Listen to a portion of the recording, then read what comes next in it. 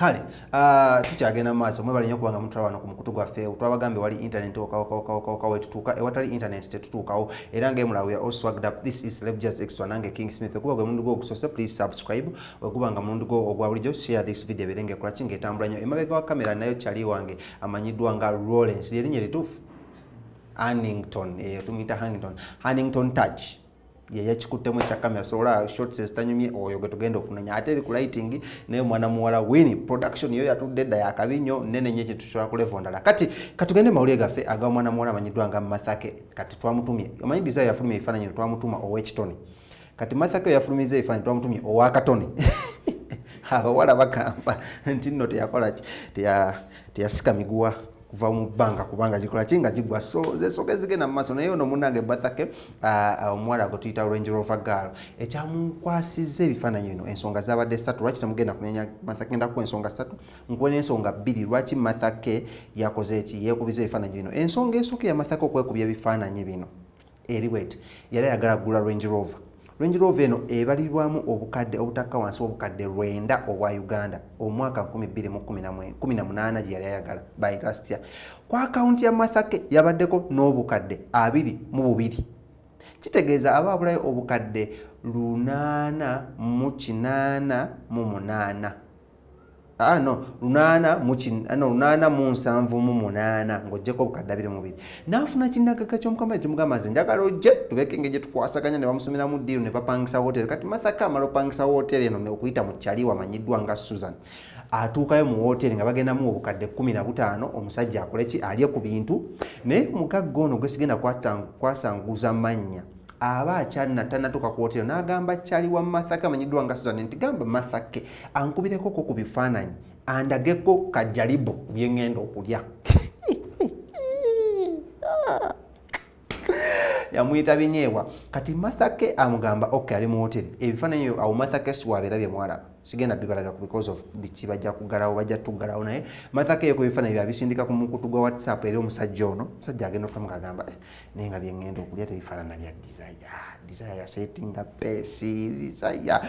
Mathake munenga alinda omusajja Mathake kumba ono gwe yaliko omusajja yali mufere lukungwe Mathake ngo omusajja tamulako nga amala omugamba muno nga sikula Mathake amugamba muno ebifaananyi ebyo bye newankubize bw'oba oyagala bireke kufuluma ogenda kukwata obukadde 5 obumpe jjuka yali akola obukadde 15 Mathake munange ng'azubaawo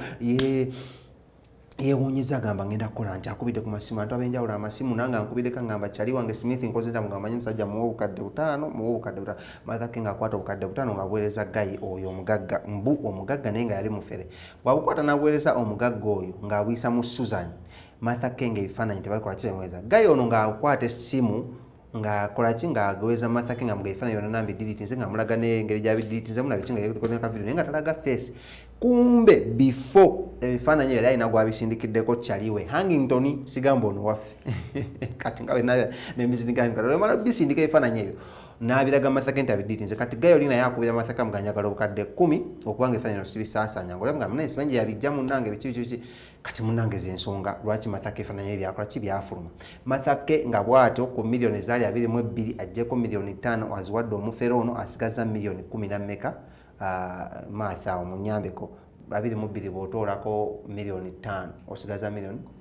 17 yes olaba kuba ne production ennungi kati Winnie yatuyambako anombya math so ng'asigaza miliyoni 17 zezibeera ku account kati mbino ebyokusaasanya amala asigaza miliyoni 15 ng'aggyeko obukadde 2 simanya kuba masimu gendayo kola kino kola kiri munnange Mathake ng'ensonga zito kati munnange poliisi ng'evaayo ng'egamba Mathake olina okujja otunyonyole lwaki weekubiza ebifaananyi ebyo waliwo akakiiko ke bayita aka anti-pornographic committee akakulibwa omukyala omu amanyiddwa nga Kisuule amugamba ojja kujja era mukyala namukubiddeko ku kasimu n'abaako bye yayogera ngenda kukuwa ebimu ku ebyo yayogedde omwewulireko ng'ayogera ku nsonga za Mathake si Mathake yekayekayeka gwe bayise wabula bayise n'omukyala amanyiddwa nga Bad Black olw'ensonga yavaayo n'avuma Mathake n'amwemulawemula Bad Black nga mumanyi naga Mathake osinika ebinyawo Mathake ebyo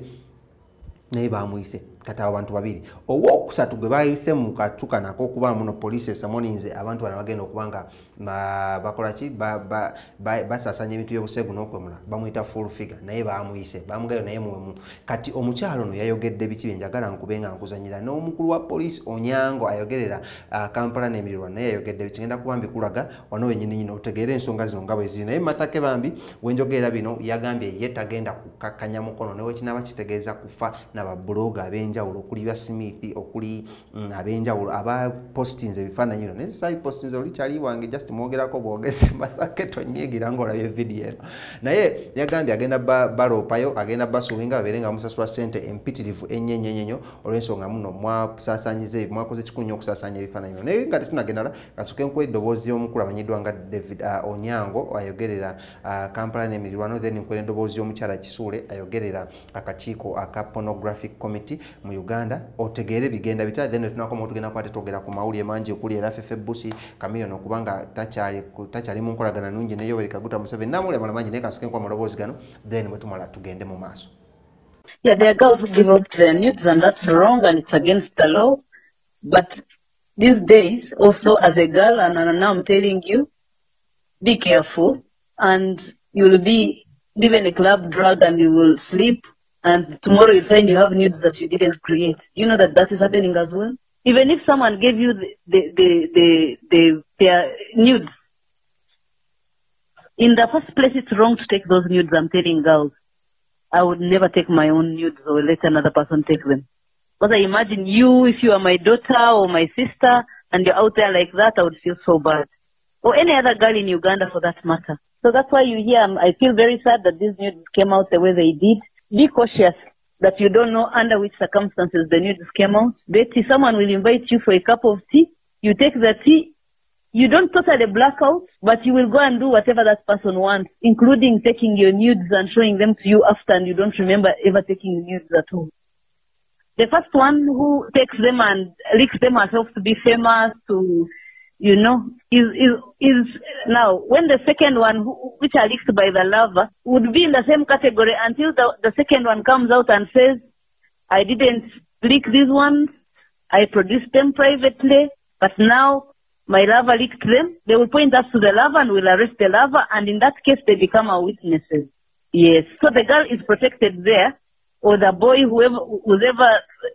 nudes are leaked, because it's not only girls. Recently, Bad Black also leaked the boys. You can come, if there's a committee summons you, you definitely, it's even important for you to run to the committee and say,